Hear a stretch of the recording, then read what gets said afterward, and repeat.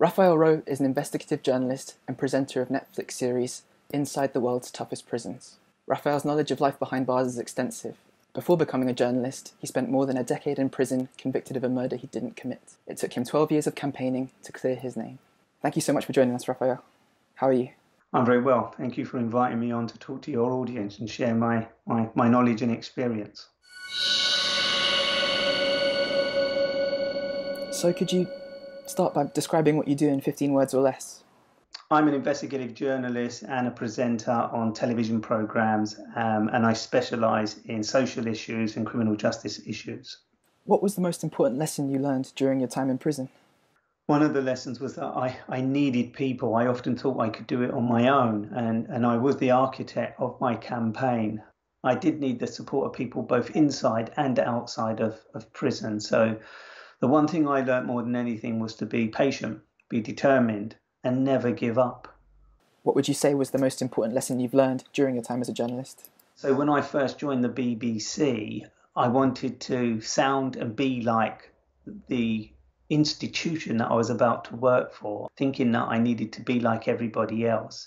And I soon realised I wasn't like everybody else. I had a completely different upbringing. I had a completely different experience in life. So my biggest lesson was to be myself, to sound like who I am, to behave like who I am, and to do it the way I would do it.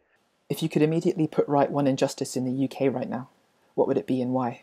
Discrimination is probably at the top of my list, just educating people and bringing people, an opportunity where they can collaborate with people who are different from them, not just here in the UK, but anywhere in the world, whether that's the colour of their skin, their religious upbringing. It's discrimination, I think, is key. When you discriminate against somebody, you put up barriers, both in your own life and in their life.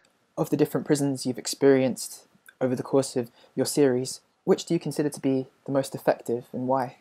I think the most effective prison that I've been to has to be Halden in Norway.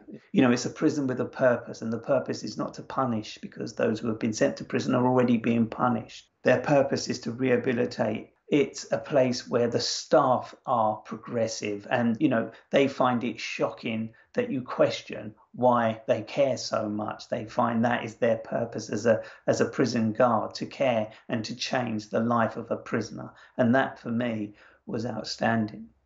What's your assessment of the current state of the UK prison estate and how effective it is in terms of rehabilitation?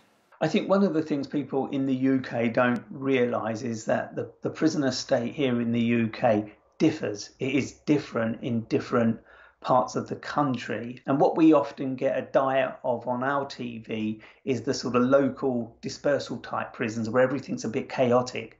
These are not the deep, dark prisons that I spent time in, where prisoners have served 10, 15, 20 years, and the atmosphere is very different. There is a focus on therapy and some rehabilitation.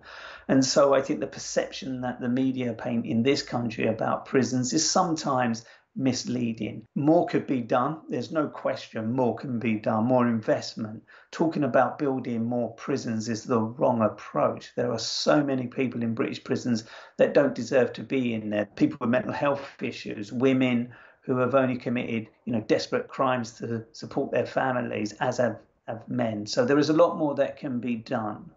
That leads very much into my next question. The government announced in June that it was going to build 3 new prisons, with a 4th already under construction. I just wondered what your reaction is to that. For the government to be talking about building prisons means they need people to put in those prisons. And these are not going to be prisoners that are already in prison. They're looking to put more people in prison. And that should be a concern for everyone, because it means they're already targeting people in the community, people in society who haven't been convicted or sent to a prison sentence. It means they're going to need those people, like they have this whole kind of conveyor belt in the United States. We are moving in the same direction. It's another thing if they're talking about building new modern prisons where they will move those that are housed in these diabolical Victorian type establishments, so that those individuals can be treated via therapy or rehabilitation programs. If that's what they're talking about, that might be progressive. But it sounds to me like they're building new prisons, which mean they need new prisoners, which means our prison population will increase, when in fact what it really needs to do is decrease. The discussion around Black Lives Matter, there's been calls to defund the police and, to a lesser extent, also prisons. And I wondered if you had any thoughts about that.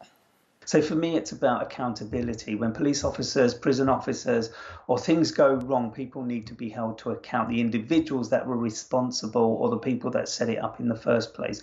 So for me, defund should be more about accountability rather than taking funds away when sometimes funds could make a big difference. Thank you so much for your time, Raphael. It's been a pleasure speaking with you. Great. Well, thank you very much and have a good day.